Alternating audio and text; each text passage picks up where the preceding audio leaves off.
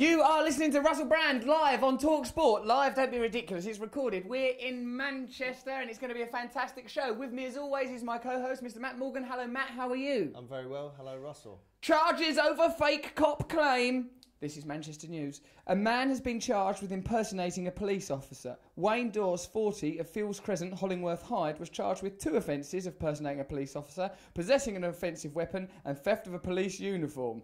He is due before Manchester magistrates on November the 4th. Seems like a relatively well put together crime. He's impersonated one. What was his... Yeah, it doesn't seem like he's done anything. What did he get from it?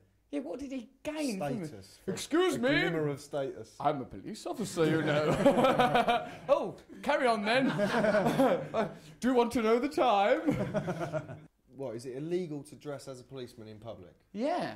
But like me, when I've done films, right, say there's an extra dressed as a doctor, right, say there's a scene, right, in the film after what I just finished, there's a scene set in a hospital, right, and like, when there's someone dressed as patients, I look at them and think, oh, you look poorly and vulnerable, don't touch me. Then I see one as a doctor, I go, oh, 7 years of education, congratulations. I'm really influenced by what they wear.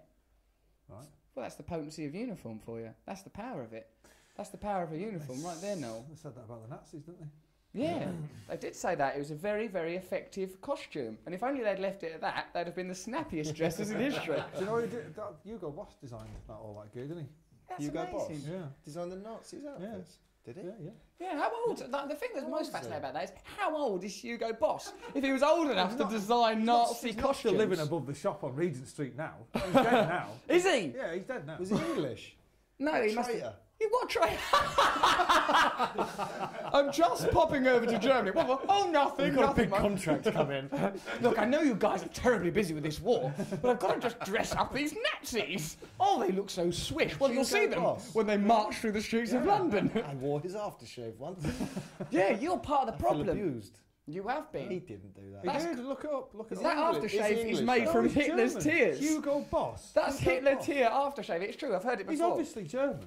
That's not very German. They're not going to outsource Hugo. shit like that. Hugo, are they? yeah. It's Italian, isn't it? They're not going to outsource if they're thinking, right, we're going to march into Poland, we're going to That's right, true. we'll have that. No, Where are we going to get the uniforms they from? would have outsourced it. Yeah, there's a brilliant designer in England called Hugo Boss. One thing about the Nazis is they were pretty nationalistic. Okay, let's do fair opportunities. I know this gay lad, gay Jewish fella. He's up for it. He's got a great flair for cloth. Yeah, I think it's safe to assume that Hugo Boss was German.